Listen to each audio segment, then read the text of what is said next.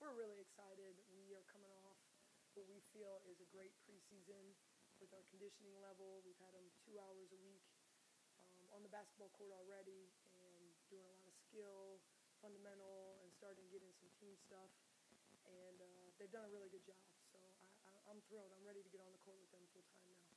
You got 4 newcomers on this year's team. How have they acclimated themselves so far as professionals? They've been doing really well, actually. All 4 of them bring something different as far as their abilities and how they're going to be able to contribute to us this year, and that's really exciting. They're typical freshmen and kind of just going through that transition, so there's been ups and downs with them, but overall we're really pleased with the progress they made and certainly expect to see them on the court this year. Started Monday, what the NCAA considers the official start date of practice. How does that change what you do in that time frame when you have the girls on the court? Well, for us, I love the rule.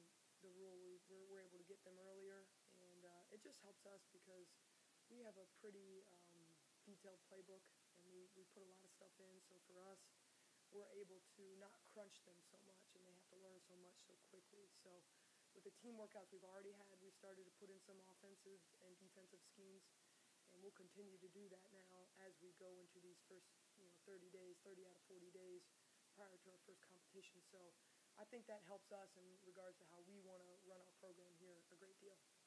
And looking ahead, it's only just over a month out from the first exhibition game, November 3rd. Time's going to come quick. Thoughts on that?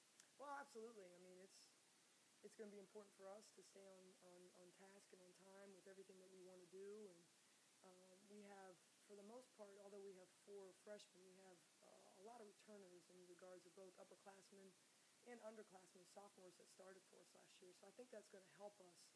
Our second year as a staff coming in, the players know what to expect, and we should be able to move a little bit faster than we did last year. So that's exciting, and we just have to balance teaching and letting them play and just kind of get into a flow because, with the pace and how we want to play, we want to be able to get up and down. We want to give our team some leeway and creativity in order to just play and make plays. And so, it's kind of a delicate balance of how much we're going to drill and teach and how much we're going to let them play, and we're excited to get going with it.